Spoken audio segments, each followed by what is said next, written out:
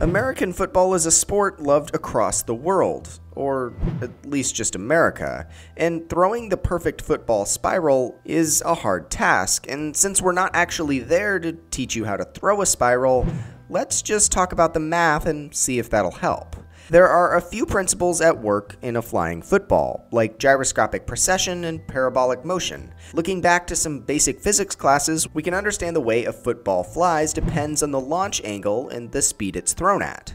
However, you can throw a football as hard as you want. That doesn't guarantee that it will fly in a perfect spiral. In order to get an American football to fly perfectly, we have to be a little more concerned with inducing gyroscopic precession. Gyroscopic precession has to do with the change of an object's rotational axis when subjected to an outside torque, and it's crucial to a quarterback's success. A good spiral spins at about 600 RPM, or the equivalent of a CD in a CD player. As the football spins, it engages in gyroscopic motion. The core principle of gyroscopes is that they take a lot of outside force to interrupt their motion.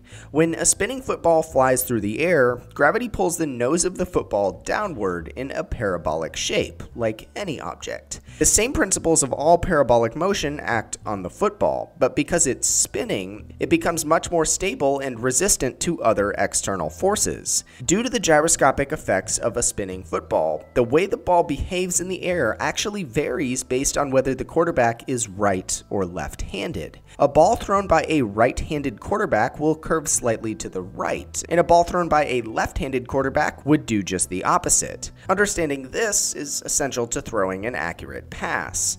Now, adding more spin to the ball isn't all that throwing a good spiral needs. A faster spinning ball will take up more proportion of the imparted energy to continue spinning than to continue moving forward.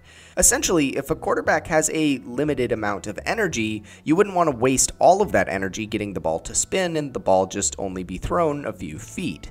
This all means that quarterbacks can actually lose yardage when they impart more spin to a ball. It's all about finding a happy medium.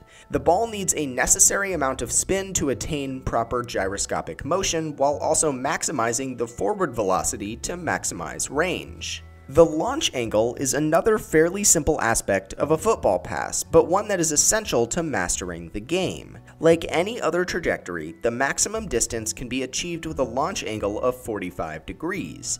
At higher than 45 degrees, the height will be maximized, and at lower angles, the ball will likely not travel as far as you need it to. The spin of a football is all about accuracy. The more consistently you can control a football's spin, the better you'll be at throwing the perfect and accurate spiral. Throwing a perfect football may be easy to understand from a mathematics and physics perspective, but mastering the art is a completely different challenge. If you were to give any random high school physics student a problem involving a quarterback moving side to side and a running receiver going back and forth, it would likely be one of the most difficult parabolic motion problems they've ever completed. Yet, good quarterbacks can perfectly take into account launch angle, velocity, and spin to perfectly place a football in the hands of a receiver down the field.